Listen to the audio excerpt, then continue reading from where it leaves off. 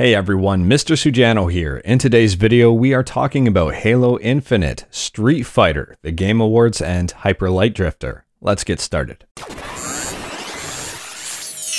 Alright, to kick things off, if you're a fan of Halo and you're still interested in Halo Infinite, even after the lackluster gameplay trailer that they showed a little while back, well, your perseverance has paid off. Today we got some great news. There was an interview posted on HaloWaypoint.com that contains some great information, including a release window. If everything goes according to plan and there are no further delays, Halo Infinite will be shipping in fall of 2021. So expect to see it next year around September, October, or even November. And some more good news. For those worried about the game, there is a huge section dedicated to art and graphics. They talk about the updated graphics in the game, how the original graphics in the demo weren't really up to par. They acknowledge it and they are working on improving them. And although this is generally good news, some people might be upset to learn that their beloved Craig here will be getting a makeover. But who knows, maybe Craig will gain even more fans after the update. Next up in the news, we have some information about the Game Awards. I don't know about you, but I was a little bit let down with 2019's Game Awards, and I'm hoping 2020's is going to be good. The Game Awards is kind of in a weird position. In my opinion, it could be a lot better than it currently is. And if you take a look at the size of the industry, the gaming industry dwarfs the Hollywood industry. So if you're comparing this to the Oscars or something, technically this should be bigger. For the 2019 awards, I found that the actual award presentations themselves were a little bit rushed.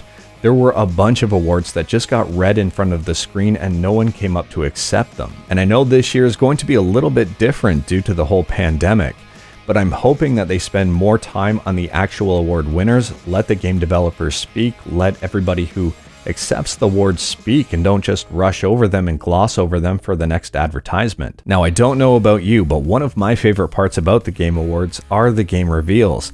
And fortunately, this year, we know how many game reveals there are going to be. Jeff Keighley was featured on Reddit for an Ask Me Anything, and someone specifically asked that question. So the question asked, I saw 5 reveals for the 2020 pre-show. Do you have a total on the number of main show reveals?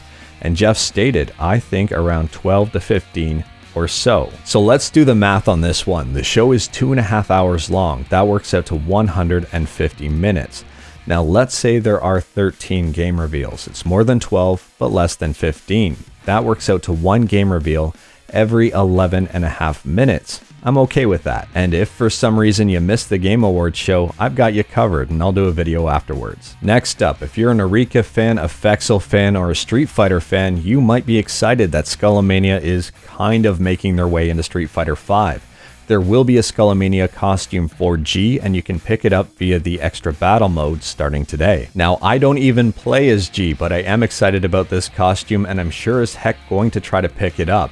It's only available until December 23rd. And last but definitely not least, if you're a Hyper Light Drifter fan and you have a Nintendo Switch, Limited Run has just released a Hyper Light Drifter Special Edition. Included in this Special Edition is a physical version of the game with a reversible cover, a lenticular Rosetta card, a sticker, a companion keychain, a poster, a game manual, a 2 full CD original soundtrack, as well as a fancy box. Now, priced at $60, I think this falls on the higher side of reasonable, but it's still reasonable and it still falls in line with pretty much everything else on LRG's site.